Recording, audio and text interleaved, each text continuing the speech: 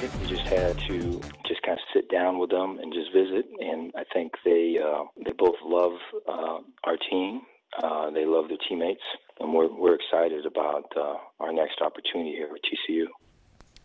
Hey there, and good evening to you. That was Baylor head football coach Dave Aranda talking about his meeting with running backs John Lovett and Treston Ebner, who were reportedly considering opting out of the rest of this 2020 season. As Aranda mentioned, though, they are not going to skip the season and are excited to move forward and prepare for TCU. But it underscores Aranda's belief that connecting with his players on more than just football is paramount, especially right now.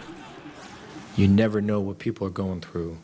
And so I think anytime there's adversity, or anytime for me personally, that you're feeling down or you're feeling the weight of this or the stress of that, I think to reach out and look to help others, to check in on people and see how they're doing. You never know what people are going through. You know, we talk about no man is an island. What you give to others will come back into its own. We spend a lot of time on that and talk about that as a team, and I've always believed it, but it's highlighted in today's times